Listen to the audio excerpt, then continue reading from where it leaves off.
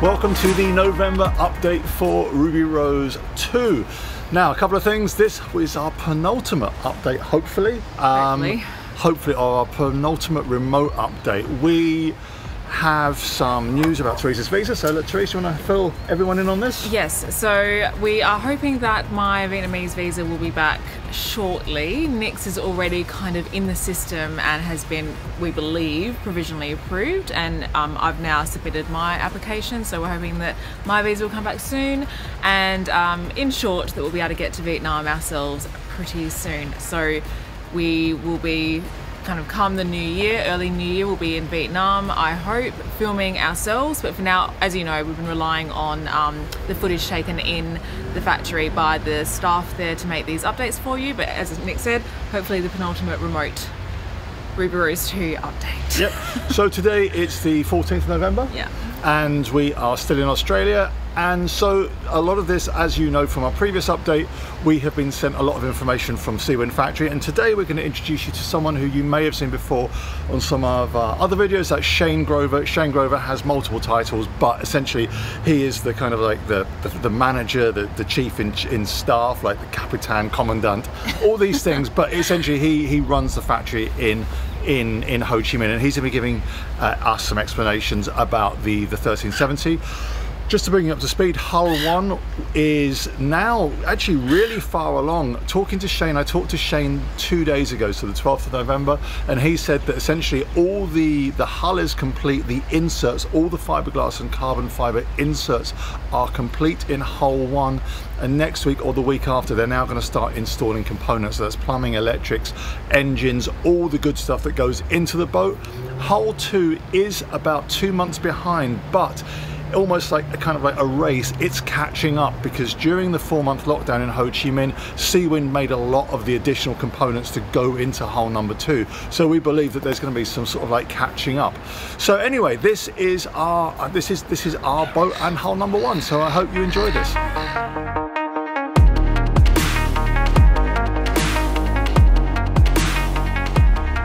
So here we are. As you can see, this is the starboard side, and the team over at Seawind have now moved to give this hull a really glossy polish.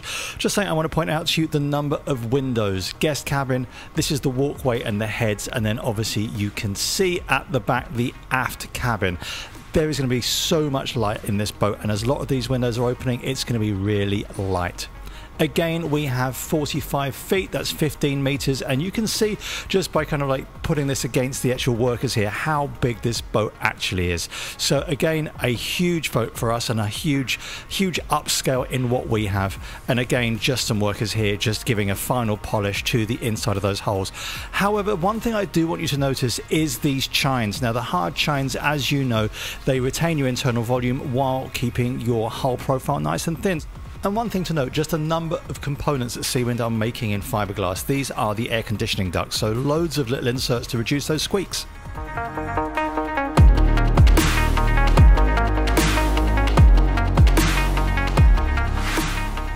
Now, before we hand over to Shane, this is the engine bay compartment. As you can see, the sail driver is going to fit through here, and these are going to be reverse mounted engines.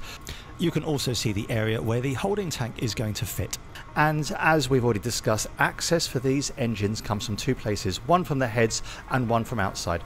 Now over to Shane to explain a bit more. Just to give you a sense of scale, this is the engine bay. This is behind the port head.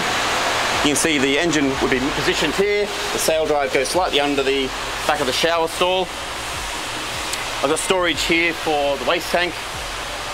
I've got plenty of space around me. The deck level would be at around this level, so I'm standing above the deck at the moment.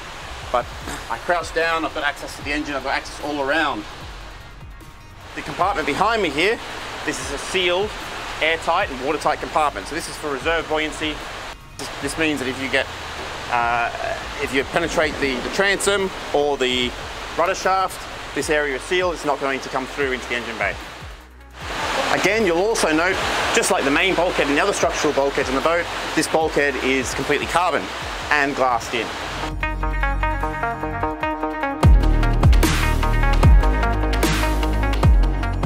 Now moving into the port hull. Now, since we did our last update, so much has come on with hull number 1. The inserts are all in and you can really see the aft head starting to take shape.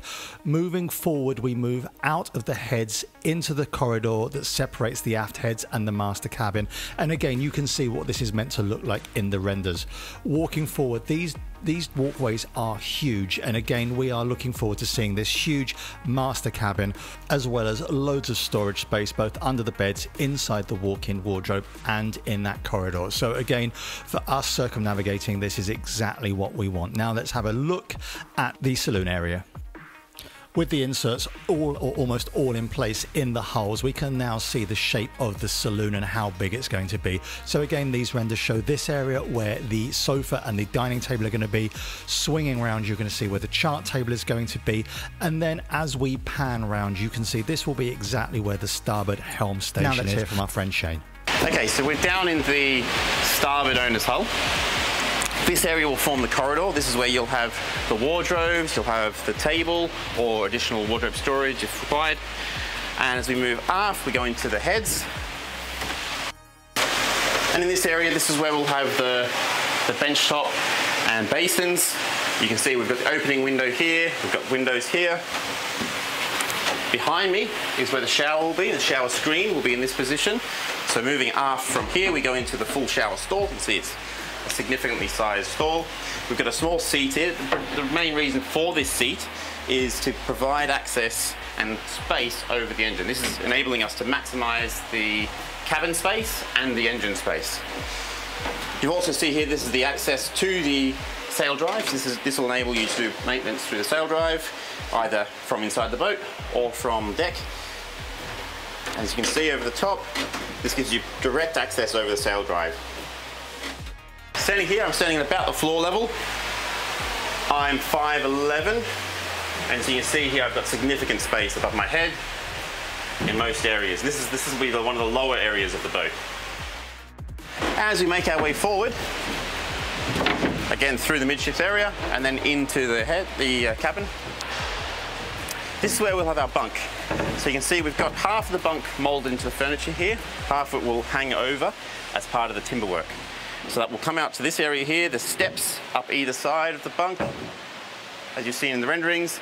And again, to give you an idea of scale, standing here, you can see how much room I have above me to the bulkhead and how much room I have above me to the deck level. So significant height here. Not going to have a problem with headroom. Again, visibility wise, this is my line of sight. I'm at the top level of the window here. You've got good visibility out the window, and for the length of this cabin, most of this is open.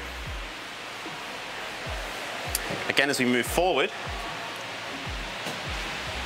we have the wardrobe space up here with plenty of space for storage, both high and low. And then below the floor, we have access panels in most areas.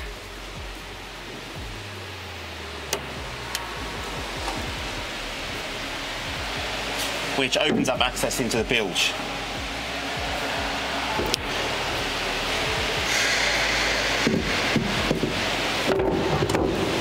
And you'll notice up here the full carbon fibre main bulkhead.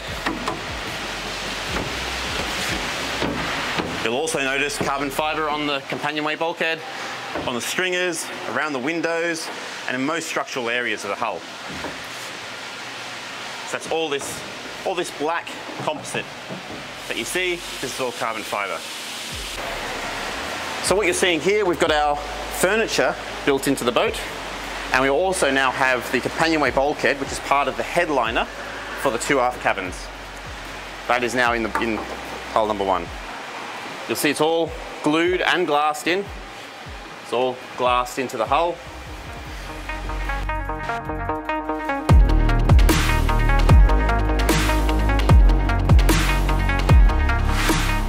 Okay, now we're in the aft cabin, and you can see we've moulded this area so that there's a lot of access underneath the bed. So this can be used for the optional drawers or for luggage or larger items like surfboards and inflatables. Over the back of the bed here is where you'll have the access to the engine room. You can see here you've got quite a large access panel, and this gives me full access to the engine, stern drive, from inside the boat. Again, you'll notice the height of this hatch is above the waterline. It's actually above the immersed waterline if that compartment was to become flooded. It's a good safety feature, and it also enables us to access the engine internally in case of bad weather, making the deck access uncomfortable. Now we've found our way to the guest cabin, and you can see the bed structure up here. We've got steps to get onto the bed, and then we've also got our single berth forward, which, as you can see, has the area to be converted into a workspace. Storage forward, storage inboard, the storage below the bunk as well, and then we have our outboard cabinetry to go in out here. Thanks, Shane, for those details. And then obviously finally forward we have the final berth and the workshop, which I am so excited about. I hope you guys really enjoyed that update, this footage that the Seawind factory is sending us. I find it so fascinating, and I hope you guys are as well. Let us know in the comments down below how you're feeling. We are super excited about Ruby Rose 2, and let us know if you're finding these updates as interesting as we are. Yeah, look, pretty awesome. As I said, the penultimate update, hopefully from Australia.